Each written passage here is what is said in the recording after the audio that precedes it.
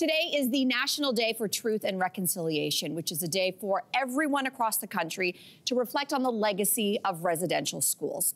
At just 6 years of age, Phyllis Webstad got her orange shirt taken away from her. And today, we wear orange to honor all Indigenous survivors in solidarity with First Nations, Métis, and Inuit communities. We also want to welcome back to the panel scholar and writer Riley Yesno.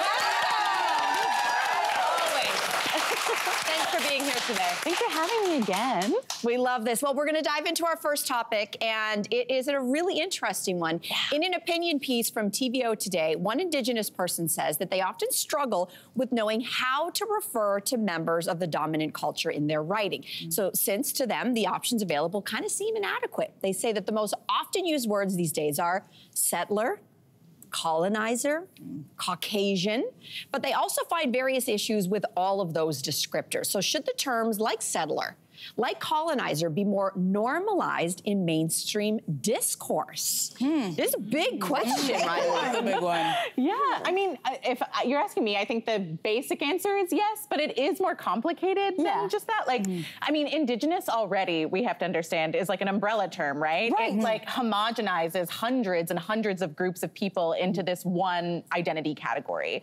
And so when I'm writing, if I'm talking about not that, I'll say not Indigenous, writ large. And I say that because settler, while I don't think an inappropriate term by any means, indicates somebody or a descendant of somebody who has a very specific relationship to colonization, right? Like if you're a settler, you are somebody who either came or benefits from the coming to this land and had your ways of life imposed on the ways of life that were already here.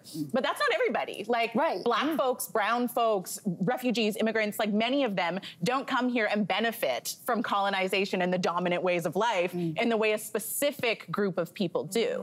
And so just as I think we should be attentive to the million different differences within the Indigenous umbrella, I think that it's important that we are doing the same with the non-Indigenous side of things, right? So some people are settlers, and it's okay to say that. Some people are Black, and we should say that as well. We should be specific about what sort of relationship to colonization we're calling people to, I think. That's really well said.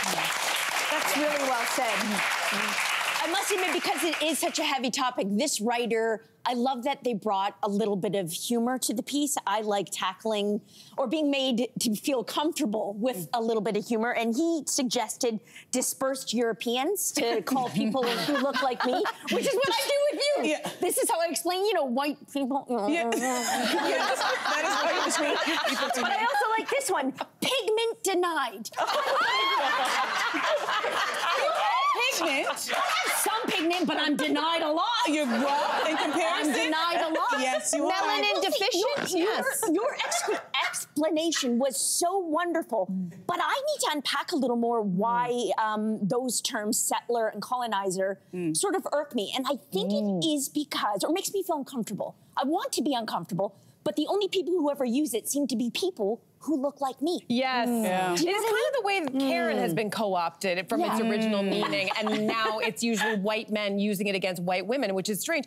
I hear what you're saying, and I wonder if it's done in the tone, if it is, because I feel like if you did it to me, I'd be fine with that. I'd be like, yes, yes. Yeah. And yet if someone else, depending on their intent, I think what people who look like me need to start to get comfortable with also is just whiteness in general and being told that. And I've seen so many times when that's called out in group chats, on social media, whatever, white people seem to have a discomfort that makes them angry when they are called out. And I think that anyone watching, if you felt uncomfortable by being called out by your whiteness, it's something for you to check in yourself. Because people who have color are constantly being called out for that color.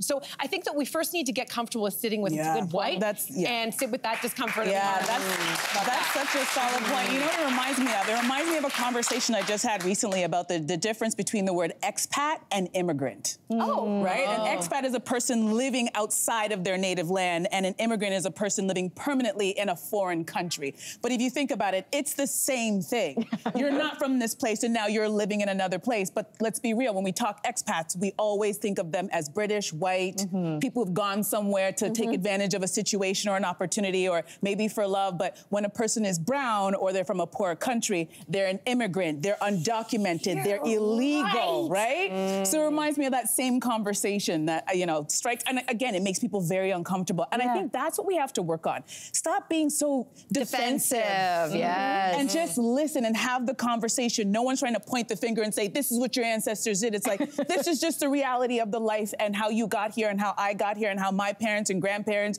and your parents got here. Let's just have a real conversation. Yeah, it is. Absolutely. Hey, you, come a bit closer. We've got so many more must-see interviews, spicy debates, lifestyle tips, and pop culture moments. So subscribe to our channel by tapping the logo below and don't miss out.